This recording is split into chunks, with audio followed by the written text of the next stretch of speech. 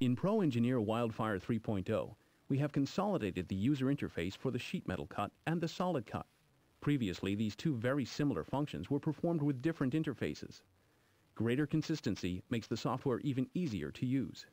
In this example, we are designing a sheet metal bracket for the Bobcat passenger housing. As you can see, we have a rod that passes directly through the sheet metal part. By hiding this rod, we can see that we still have to create the hole for this to pass through.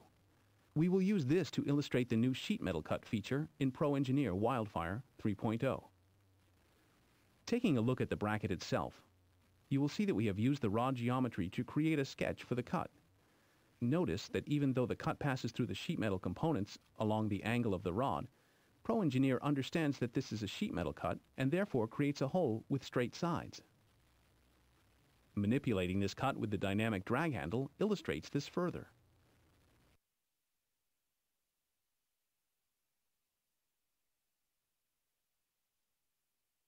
Now navigating through the dashboard, you will see that there are various control mechanisms available to the user to control the shape of the cut.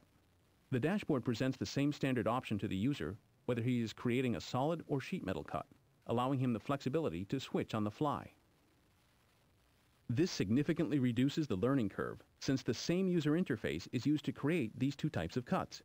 PTC is continually improving the usability of ProEngineer by combining like functions, making it easier for the new user to become a ProEngineer expert and improving the productivity of seasoned ProEngineer users.